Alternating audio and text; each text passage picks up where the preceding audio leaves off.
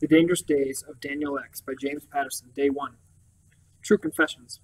If this were a movie instead of real life, this would be the part where, in a strange, ominous voice, I'd say, "Take me to your leader." But since you are far more important in making a difference in this world than the Earth's leaders, and last time I checked on the internet, those leaders seem to have more than enough on their plates, and for the most part, I'm not a total dork. I'll just go with a simple hi. My name is Daniel, and this is the first volume of my life story, which hopefully will be a very long and distinguished one. Why should you read it? Very good question. Maybe because this is your planet, and you have a right to know what's actually happening on it. And more important, off it. Trust me, there are legions of strange and disturbing creatures out there you probably don't want to know about. Like the fast-breeding creeps with burnt-looking metallic faces and deer horns bristling above hornet noses and stingers who populate the American Midwest and parts of Europe. Or some very nasty slug-like thingies with gels like water balloons about to burst all over much of Japan and China, as well as New York City and Vancouver, plus a host of human skeletonish freaks with tentacle hair and green, multifaceted fly eyes, some white chocolate-colored cretins that look like giant human babies, only with glowing television fuzz for their eyes and mouths, and a praying mantis-looking race with shrunken heads, long red dreadlocks, and a pathetic need to kill, operating in the general area of Texas, Kansas, and Oklahoma. Maybe I should stop talking, though, before I get too far ahead of myself. To those of you who feel that you've heard enough, let me say I'm sorry I had to give you a glimpse of what's really out there. And would you please close the cover of this book down tightly on your way out? Now the rest of you, I need you to do 3 important things. Number 1, take a deep breath, or deep breath. Number 2, disregard everything anyone has ever told you about life on Earth. Number 3, turn the page. Prologue, that wretched list. 1.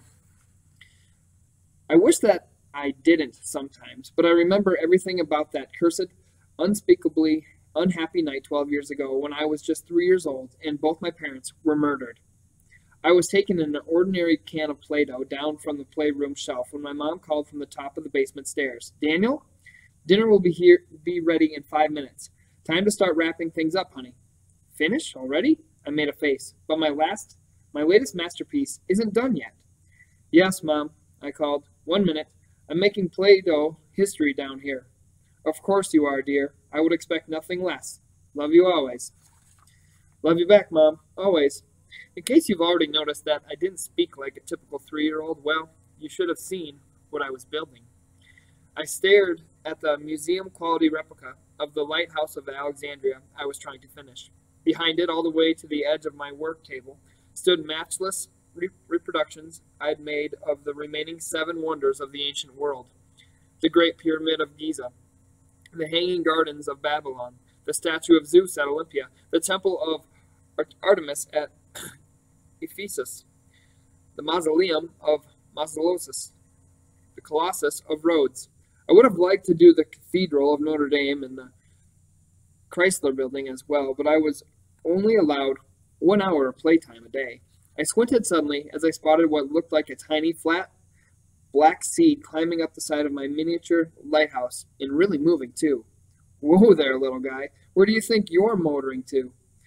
It was an arthropoda, arachnida, acari, mestodilla, I thought, recalling the phylum, class, order, and suborder of the tiny creature at a glance. A tick. A young male dog tick, to be exact. "Hey, little fella," I whispered to the tick. "You want a sightseeing tour?" 2 things happened next, almost simultaneously. 2 very odd and unforgettable things. There was a strange shimmering at the back of my bright turquoise-blue eyes, and the tick slowly rose onto its hind legs and said, "Hey, Daniel, my brother, you do real nice work. Cool lighthouse." Chapter 2. I laughed hysterically at the lickety-split quick tick as it crawled higher and higher on the lighthouse. Well, technically, I was the one making it crawl and tell jokes. With my mind. Yes, you heard that correctly. I was causing the tick to do tricks and also talk. It's a talent I have. Long story. Good story, but not for right now. Something earth-shattering was about to happen at our house. Anyway, I had the little fellow give a wave before it flipped forward and did a one-clawed handstand on the top of the lighthouse. And at that exact unforgettable instant, I suddenly flew back off the bench as a wall-shaking explosion detonated in the room above my head. Something enormous had just crashed into the kitchen. Was it a freight train? A plane? A sick feeling ripped through my stomach. Where was my mom? The list. I now heard a deep, strangled voice roar from the kitchen above. You think you can hide it from me? I know you have the list, and I want it. Now. I climbed to my feet, my mouth open, my eyes wide and locked onto the ceiling. Don't hurt us, please, my mother sobbed. Who are you? What list? Wait, hold on, I heard my father say. Lower the gun, my friend. I'll get the list for you. I have it nearby. The list is here? The deep voice loomed once again. Right here in this pathetic little hovel in Kansas, of all places? Yes. Now if you'll just lower the... I fell to the floor again as a string of deafening explosions drowned out my father's voice. Shooting, I thought. My eyes clenched shut, my hands flying to my ears. In Opus 2424, I realized with the same instantaneous knowledge that I had about the Arthropoda arachnida acari messerilla, the dog tick. Then I heard my father call out, We love you, Daniel. Always. The clanging echo of the shots hung in the silence after the Opus finally stopped. Stay right there. Don't get up, either of you. As if you could, the stranger said with a nasty laugh. I'll go find the list myself. Mom? I thought, tears flooding down my cheeks. Dad?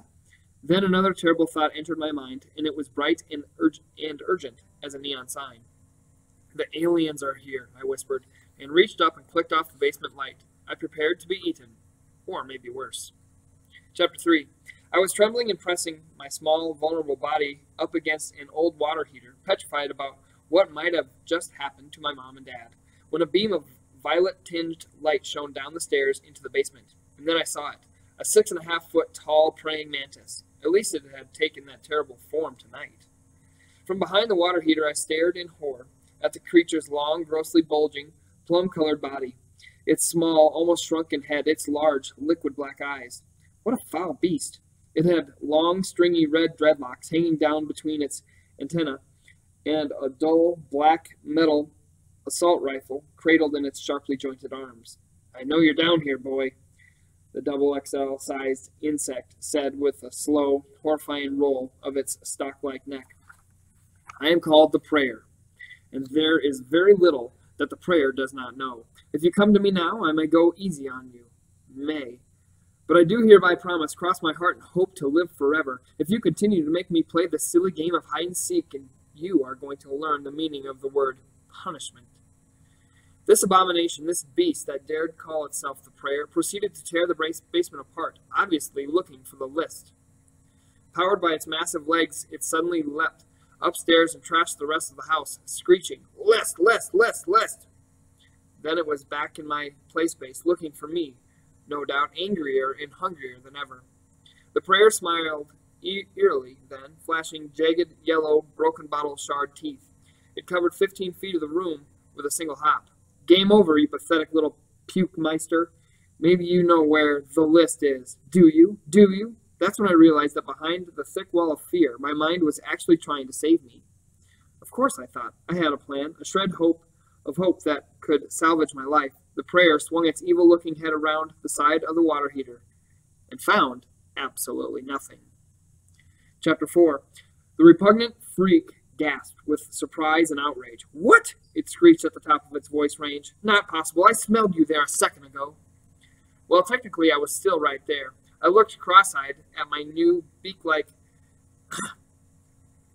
hypostomy as I scurried away on my 8 new clawed legs. The answer to my immediate problem had been straightforward. All I needed to do was make myself less conspicuous to the murderous beast. Do you follow what had just happened? The full significance of it? It is important. You see, my abilities didn't stop at being able to make ticks talk and do tricks.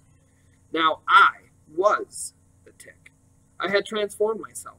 Towering above me like a skyscraper, the Prayer opened its razor-sharp jaws, and there was a bubbling, wet, sickening sound. Then a jet of jelly-like blue flame shot from his mouth. The basement walls, carpet, and ceiling caught fire in the blink of my eyes. Take that, you little nothing. I flame broil my meat, like Burger King and Beelzebub. Still in tiny tick form, I raced away from the smoke and scorching heat until I was crushed against the basement's concrete foundation wall, which now seemed as big as a cliff to me. I reached up tentatively with one of my claws. Some good news at last. My claw stuck to the concrete like superglue.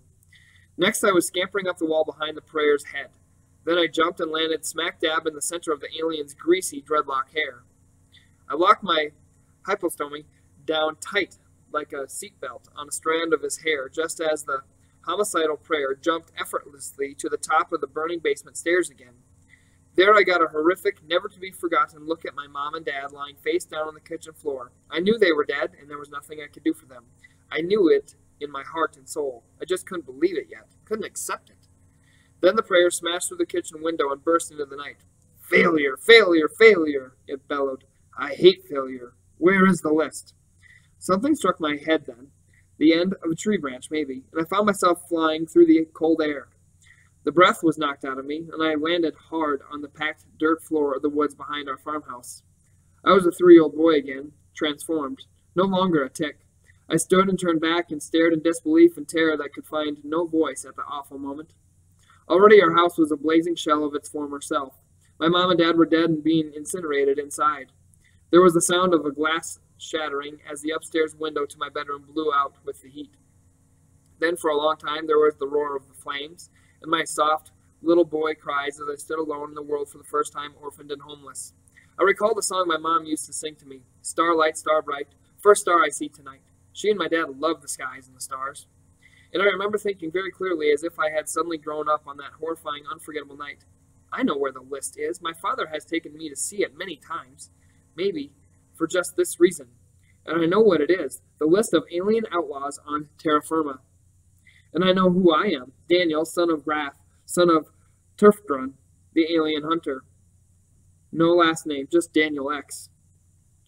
I have to tell you one more thing about that night. I must get it out. Even though I was only 3 years old, I am ashamed that I didn't fight the prayer to the death. Daniel X, Alien Hunter. Chapter 1. 12 years have passed. I'm 15 now. All grown up, sort of. When I tell you that I've seen it all and done it all, I'm not lying or boasting, though sometimes I wish I were, and that I lived a normal life in some place like Peoria, Illinois, or Red Bank, New Jersey. Since the death of my mom and dad, and in my years as an alien hunter, up to and including the present moment of extraordinary jeopardy, I've been kidnapped by faceless, metallic humanoids twice. I've been chased and caught by a shape-shifting protoplasm in London who wanted to make me into a jelly sandwich, without the bread. I have done hand-to-antenna combat with an entire civilization of insects in Mexico City, Cuernavaca, and Acapulco. I've had my face run over again and again, for days, by self-replicating machines that were about to take over Detroit. And wait, it gets worse. A billion or so little wailing mouths connected by an electrical network to a single mind, I don't know how else to describe them, ate and digested me in Hamburg, Germany. I will not tell you how I got out of that one. But this particular creature, currently right in my face, was really, really testing my limits and my patience. Chapter 2. Its name was Orking Jafulnaga, and it was number 19 on the list of alien outlaws. I had caught up with it in Portland, Oregon, after a month-long search through Canada and the Pacific Northwest, with a near-miss capture attempt in Seattle. More to the point, it was at the moment blocking my escape out of a disgusting sewage pipe underneath the fair city of Portland somewhere, I believe, between the Rose Garden Arena and PGE Park. Orking was actually living in the sewer, and on this particular night at around 2 o'clock, I had come on an extermination mission. I despised this kidnapper of the elderly and their pets. Dog liver is a delicacy on its hideous home planet. I can best describe this alien freak as part man, part jellyfish, part chainsaw. You're very impressive and scary, Orking. May I call you Orking? I asked. Is that your last wish? The creature growled and then spun its immense buzzsaw toward my eyes. Oh, I hope not. Say, I've read you have level 4 strength. True or false? Orking took out a quarter and bent it in half with its eyelid. And you're a shapeshifter too? I pretended to marvel, or grovel, I guess you could call it. Rather than a simple yes or no, Orking changed itself into a kind of squid with a human face featuring a mouth with hundreds of teeth. The entire changing process took about 5 seconds. Interesting, I thought. Could be something to work with here. That's it. That's all you can do? I asked the squid thing. I came down into this sewer for that? That's nothing, you little chump. Orking snickered, frowned, and burped up something resembling a dozen oysters sans the half-shells. Once again it began to change, only this time I leaped right inside a confluence of shifting molecules and atoms and photons. How brave or dumb was that? How creative? Then I used my level 3 strength, for all it was worth. I punched and kicked gaping holes into the still, unformulated creature. I fought as if my life depended on it, which it obviously did. Then I began shredding the murderous monster into pieces with my hands. It was terrible and gruesome and took hours to accomplish, and I hated every second of it, every shred. But when the deed was done, I was able to cross number 19 off my list, and I was one step closer to number 1, the prayer, who had killed my mom and dad. All a night's work in the sewers of Portland.